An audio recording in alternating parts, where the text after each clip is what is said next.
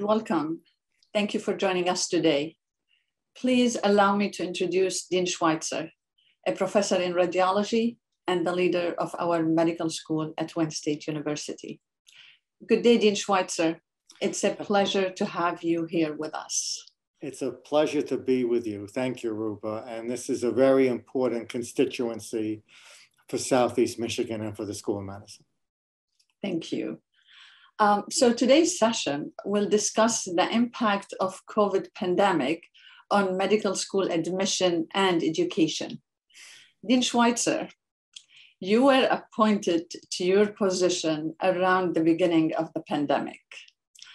What was it like to take over in a challenging time of a great uncertainty? I would say there's three aspects of that. One is the challenge of modifying the medical school curriculum because of the pandemic.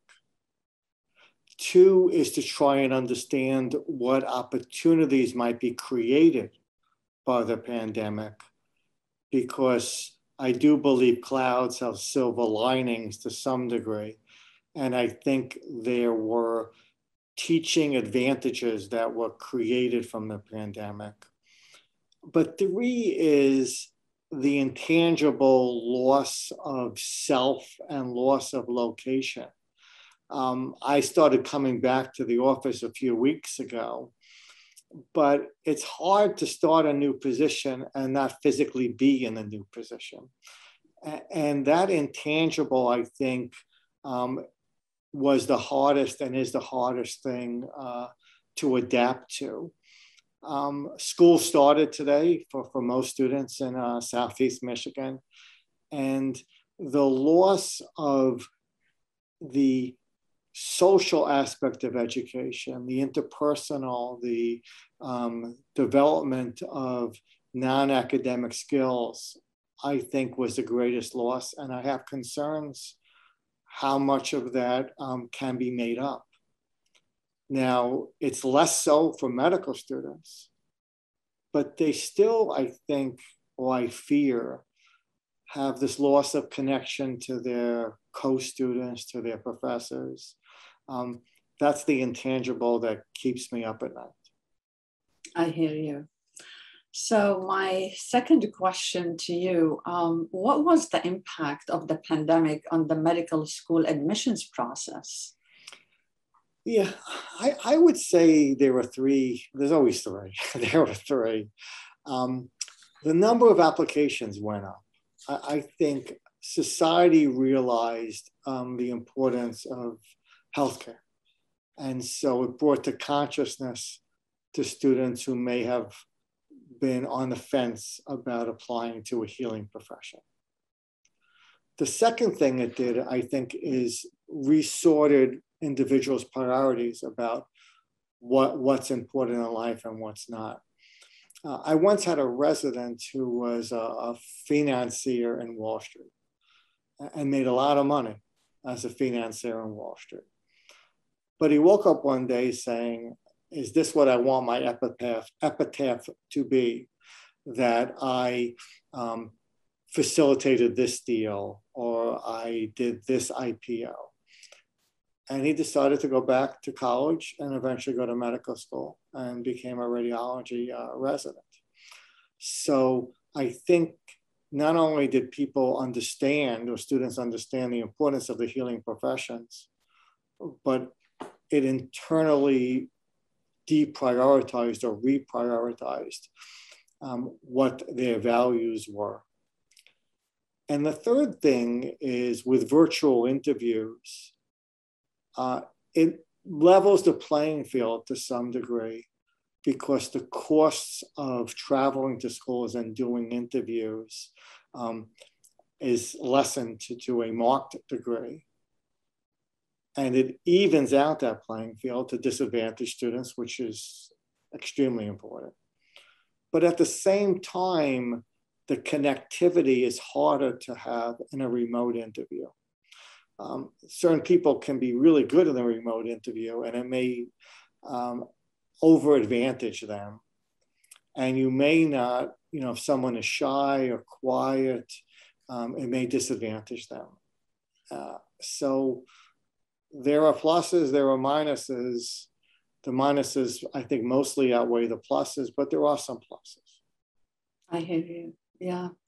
Well, we have a big question about the interview. I'm coming to that later. But the other questions about the pandemic and if it affected the number of and you answered me but how about the diversity of the applicants to Wayne State? Was it also affected? Well, diversity is very important to a school like Wayne State. I often say most medical schools have one mission, which is to train really good doctors. And Wayne State has two missions: to train really good doctors, but to be a nidus for societal change. And Wayne State has always been that. We've always been representative of the community for which we exist. So the diversity part of this is very important. Now, there are so many complex things that go into an equation.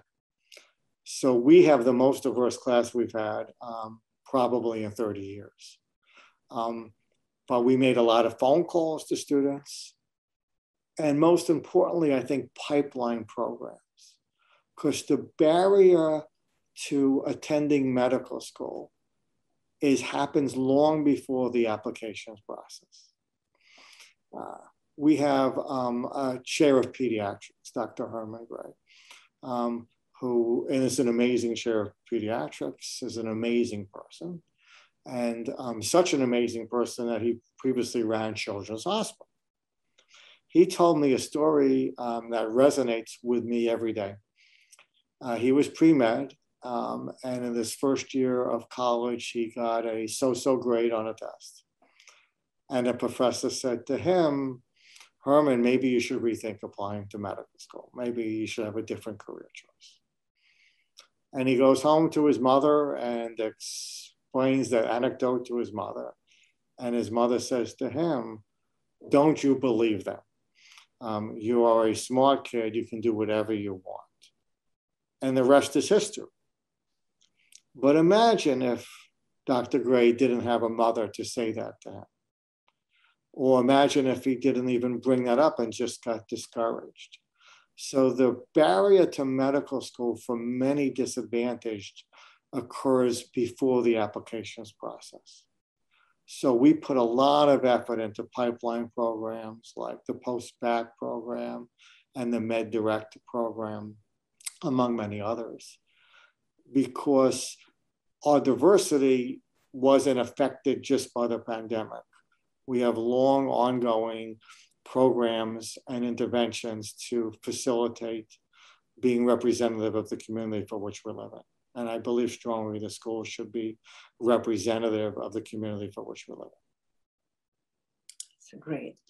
So thank you. The other question has, again, going back to the interview, I get these questions a lot, and it's really concerning the students, their parents, and it has probably three parts, going back to three. It's always great. So it's the interviews are a very important part of the medical school admission process, as you know.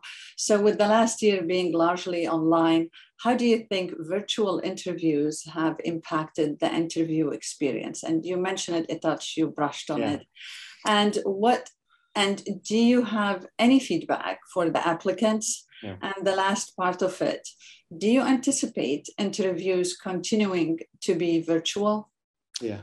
I'll answer the third part first. So according to the AAMC, interviews should continue to be virtual, both for medical school as well as for residencies.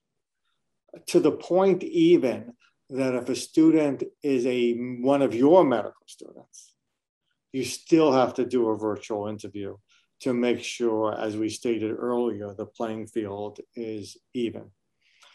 Now, there are different skills that are needed for a virtual interview. How you set up your lighting, the distance that you are away from the screen. I don't think I did a good job today. Just kidding. I make sure I close my bathroom door behind me. Make sure you do that.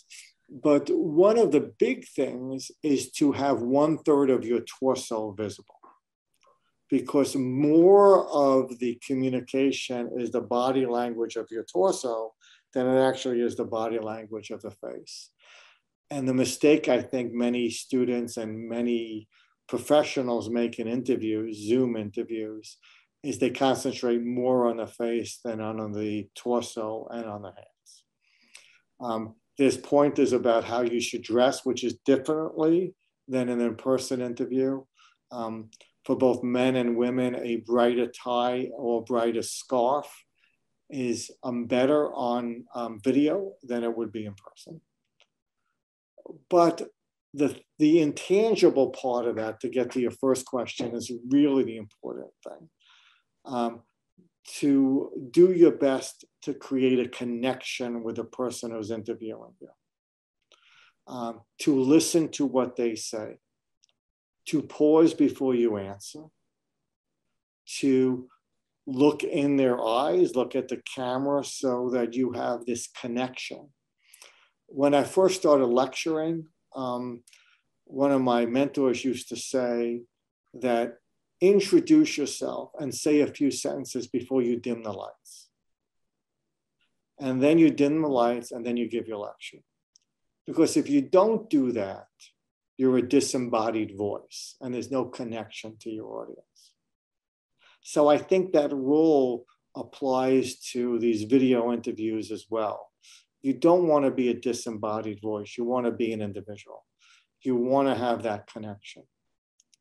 And then a last interview pointer I would give to potential applicants and students is to research the school, to know something about each school that you apply to, strengths and weaknesses, so that the person who's interviewing you knows that this interview means something to you, means something enough that you research this.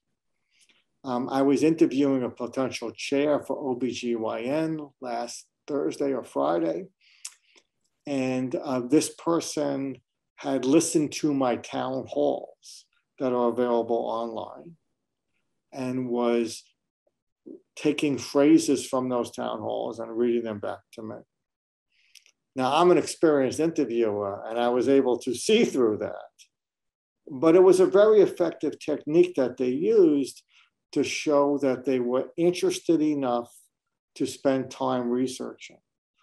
And as an applicant, you should know what's different about Wayne State, what's different about Michigan State, what's different about Oakland, that you had researched this and this school is important to you, and elucidate that during the interview. And my last interview suggestion is always have a question and try and make those questions different than the questions that are available on the web. Everyone interviewing you has heard the standard 20 questions 100 times. And it's very energy draining to hear it the 101st time. So try and have a specific question about that school that's different than you would learn online. Thank you for the tips. I would use them also. I wish I had more tips when I was interviewing. I interviewed very poorly when I applied for medical school.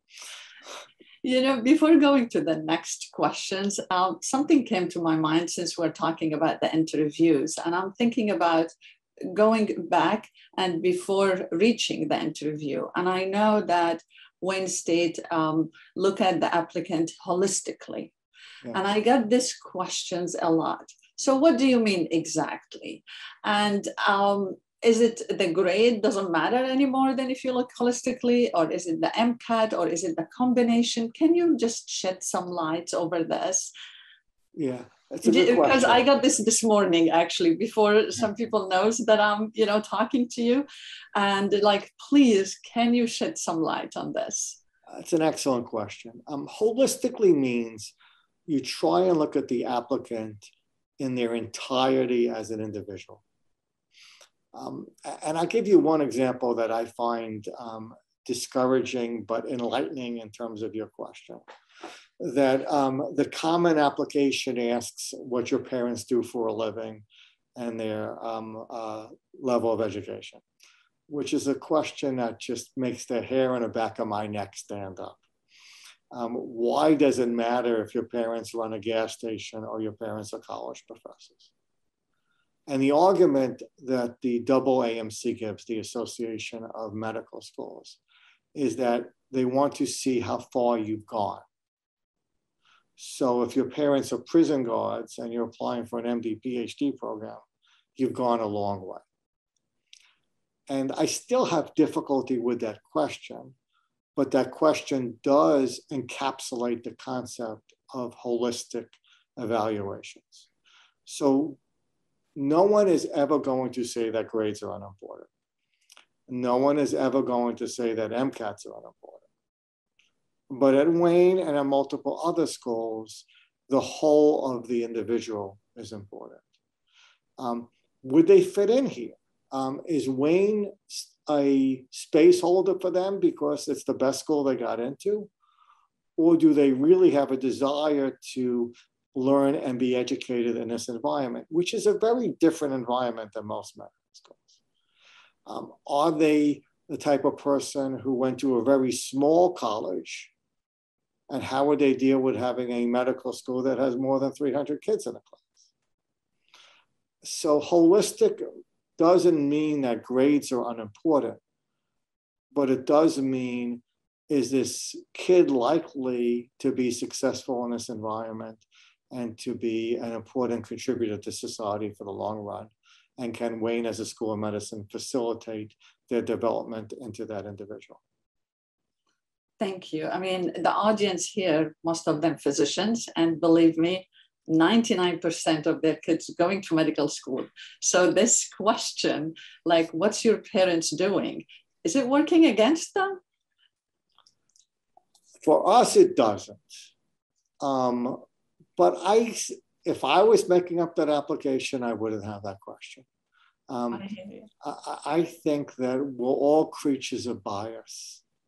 And however well-meaning that question might be, it's open and rife with creating bias in the reader. And I don't like it. I am an editor of a journal in my spare time. And I reviewed papers for many, many years. And radiology papers are always double-blinded, where the person reviewing doesn't know who the authors were. But as an editor, you get to see who the authors are. And it makes me feel dirty. It makes me feel like I'm seeing something I shouldn't be seeing. And I try, like the Dickens, to not look who the authors are, because it can't help but bias you. And I think looking at what your parents do can't help but bias you. You know, if you came from a lower socioeconomic background, if the parents are successful, you might have a chip on your shoulder and that biases you. If you're from a high socioeconomic background and the parents are working class people, that also might create a bias. So I agree, it's there's a potential for bias there. We do our best to minimize that risk, but it is there.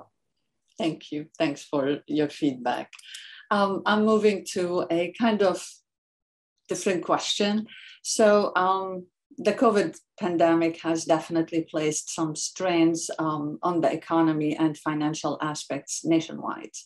How has this affected financial aid and scholarships directed toward medical students' education? We've worked very hard and successfully to keep financial aid and scholarships actually higher than they were before. Because as a dean, I've allocated pretty much every donation to financial aid, rather than building a 7T MRI or a new building or what have you. The pandemic has caused stress in the medical school budget overall, but that has to do with operations rather than financial aid. Wayne State is a bargain. It's the cheapest medical school in Michigan. And unless you live in Texas, one of the cheapest in the country. Thank you. Going also back to the pandemic, Thank you, though. What are some efficient changes and strategies that our School of Medicine has created and would like to keep as we hopefully reach the end of the pandemic or in a different stage of the pandemic? So Wayne was a somewhat Zoom-oriented medical school before the pandemic. Where for the large lecture hall groups, the students didn't attend in person, or very few did. So triaging to pandemic-based education wasn't a huge change. The other advantage Wayne has and had is that we're a roll up your sleeves, get things done medical school. Always have been, and as long as I'm around, always will be. And hence, the hospitals wanted our students there because they rolled up their sleeves and they helped. Now, what will continue after the pandemic? I think education is going to be different. I think there will be more Zoom classes, more Teams classes, what have you. But medicine, the physical aspects of medicine can't be taught remotely. You have to look at a patient. You have to understand how hospitals work. You have to learn the interpersonal skills to motivate those around you. And those are crucial aspects for the physician going forward. So I used to work in Canada, and they have this thing called CanMeds in Canada, which are all the aspects of a physician that don't have to do with the science of medicine.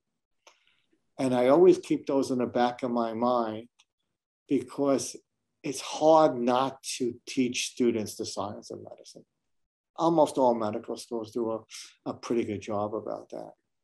But these other skills, these health advocacy skills, these communication skills are very, very important. I used to live in Long Island, and my family doctor would never renew a prescription without seeing me. He would give me 90 days, and I'd have to go into his office.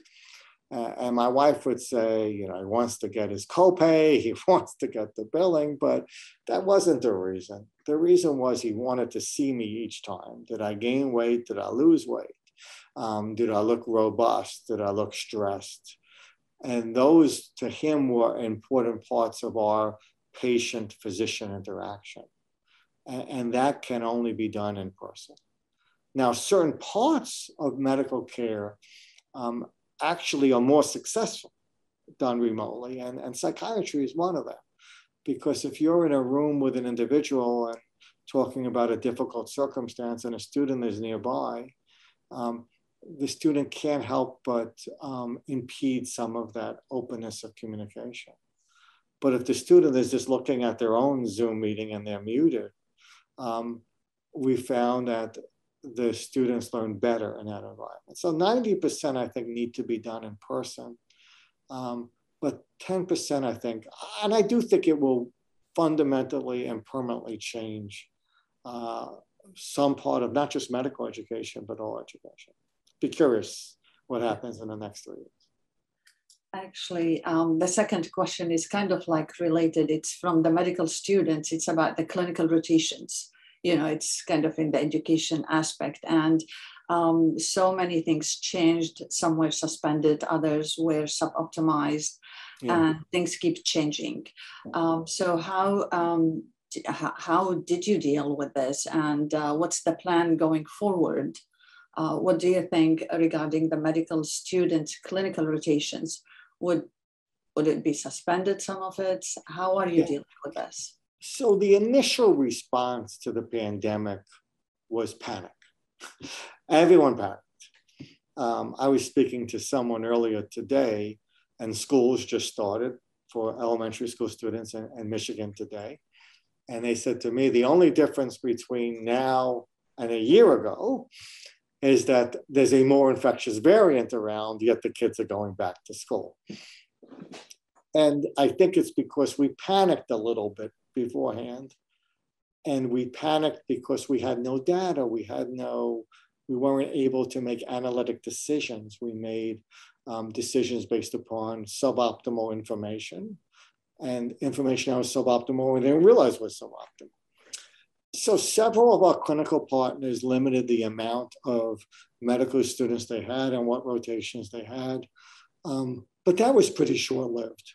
So I don't think that's going to happen again.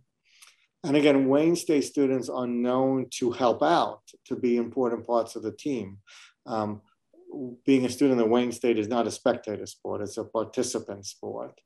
So I don't think here, and I think in most schools, it's not likely to have a permanent effect, irregardless of what happens with the waxing and waning of the pandemic. Well, and you know that we have now a different stage with the Delta variant and everybody's so scared. So I have two questions. Third boosters, are we giving it? Number one, we don't have it yet as a physicians. How about the students? Everybody's scared. So where do you think we're going? Yeah, so we'll get the third booster, whether it's 6 or 8 months after your initial vaccine. They'll start being distributed around the third week of September. My concern is twofold. The percentage of the population that's unvaccinated, which is not high in Michigan, but high in many states, leading to the development of new variants that have the possibility of A, being more infectious like the Delta is, B, being more lethal in some ways like the Delta is, at least more debilitating, and thirdly, potentially resistant to the vaccine. And that's the nightmare scenario. But my greater concern is animal hosts. And all the medical school deans meet about once every 2 weeks. And we have an evening meeting of presentations. And this was about 6 months ago. And we had presentations about rats being animal hosts for COVID. And my concern is that they're going to develop mutations in animals, and it's going to become this vicious circle where animals get mutations, and then the mutations spread to humans, and then we have the next COVID, and however depressing that is. So I'm very concerned about the low penetrance of vaccination, but I'm even more concerned about animal hosts and mutations that occur in animal hosts. I know it's very depressing. I was reading this article over the weekend that said 60% of deer in Michigan had antibodies to COVID. Yeah, I don't want to hear that, but I hear you. Yeah, it's depressing. Well, let's go back to the student. Let's go back to the pre-med. Last couple of questions. I know my son is interested in gap year and I keep resisting. I like to hear one more time about gap year. Is it a must? Would it strengthen the application? Or it depends? The answer is it depends. If we go back to the holistic evaluation of the student, I was interviewing, so I went to a 6-year med program and I graduated medical school at age 23. And at that point, most radiology residencies required an internship, and there were about a dozen that did not. And I only wanted to attend one that didn't, however bad a residency it was. I was fixated on this. And I went to interview in Kentucky for one of the residencies that didn't require an internship. And the guy spent the entire interview reaming me that I was too young to skip an internship, that I needed this year of maturing. And at the end of the interview, and I'll do my bad Southern accent imitation, he goes, "Well, son, you got to understand that a 23-year-old from New York City is a lot different than a 23-year-old from Lexington, Kentucky." And that to me encapsulates the holistic approach to applicants and the gap year. Certain people need it to buff their CV, to buff their credentials, and I understand that. Certain people need it because they're not sure and they need an experience to help them make sure. Certain people need it as a maturing process because of wherever they went to college, whatever their family life was, they need a little bit of independence. But certain people are the 22-year-old from New York City who grows up really fast and maybe doesn't need that maturing process. So it's holistic and it's based upon the individual. You know, Wayne historically has always taken older students than most medical schools. And it's something I'm proud of because I think we play a role in that as part of our role in society. But it's not right for everyone. And those who it's right for should do it, and those who it's not right for shouldn't do it. I wish we can keep you more, and I have way more questions. And I know we have another event next month together. So, but with the time permit, I don't think I can ask any questions. But would you like to share any final thoughts or comments with us? And thank you, Rouba. They were excellent questions, and to all those who submitted the questions. I believe a school should be representative, I've said this before, of the society that's it's in. And I also said before, I'm an editor of a medical journal. And when I became editor, I wanted to make sure that the leadership of the editors, the editorial leadership, was representative of the society. So when I first came, they were all men, all MDs, all from North America. And after several years, they're half women, half MDs and half PhDs, and 60% outside of the US. Because any institution, to serve its audience best, needs to be representative of that audience. So this group is an important part of our constituency. African Americans are an important part of our constituency. Native Americans, it's interesting, this coming class that started in July has 3% Native Americans, which is the percentage of Native Americans in Michigan. So I think we do a good job. We could do better, but I think we do a pretty good job of being representative of the community for which we live in. And this constituency is an important part of that community. And these conversations are an important part of addressing those stakeholders who have a valid and important interest and interactions with the medical school. And I thank you for the interest, and we appreciate the applicants, and I wish everyone the best of luck. Thank you so much. On behalf of NAMA's leader and the conference committee, we truly thank you so much. Okay, thank you for your time. Bye. Enjoy San Diego.